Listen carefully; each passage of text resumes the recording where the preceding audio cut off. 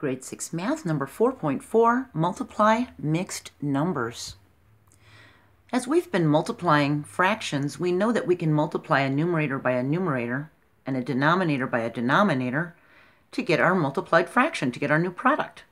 We also know that we can take a whole number and put it over a 1 to turn it into a fraction.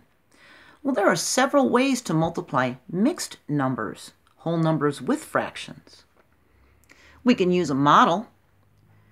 To multiply 1 3/4 by a half, we can actually draw a model of 1 3/4 and just cut it in half.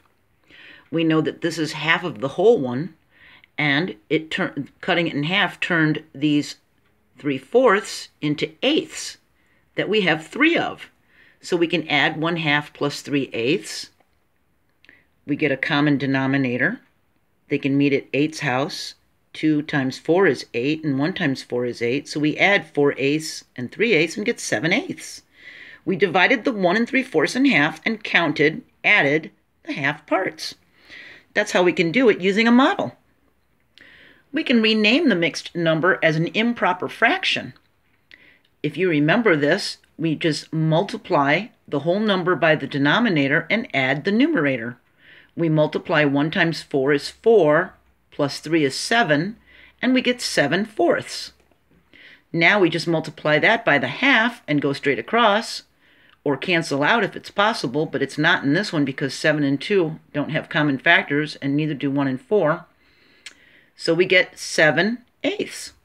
See? Just like we did here, 7/8. So we multiplied the whole number by the denominator, and we added the numerator, and we placed it on top of the original denominator to make an improper fraction. If we had 2 3/4, we'd multiply 2 times 4 and add the 3, and we get 11/4 and make an improper fraction. Then we can multiply it, or even use it to cancel out with cross-dividing, right? We can rename the whole number by putting it over a 1 and renaming the mixed number as an improper fraction like we just did here. 9 times 2 1/3 becomes 9/1 times 7/3. 2 times 3 is 6 plus 1 is 7 over the 3. Now we can just cancel out. The 9 and the 3 cancel each other out as a 1 and a 3, and now we can just multiply across. 3 times 7 is 21, and 1 times 1 is 1. 21 over 1 is 21. See?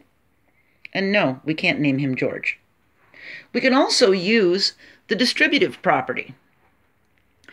If you remember, the distributive property is like the mother bird feeding her babies in the parentheses nest. She feeds one and then feeds the other and takes turns. So if we have 7 times 3 2/5, we can do 7 times 3 and then 7 times 2/5 and add them together. 7 times 3 is 21.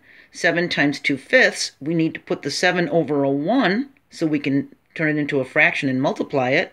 It becomes 14/5. 21 plus 14/5, we need to reduce the 14/5 to its lowest terms. It becomes 2 because there's 5/5 in here and 5/5. That would make 10/5. And there's a little 4/5 left over. So that's 2 whole ones with 4/5 left over. We add that to the 21, and we have 23 4/5. And we did that by using the distributive property. So any one of these 4 ways can help you multiply mixed numbers. The most normal way is the one with George.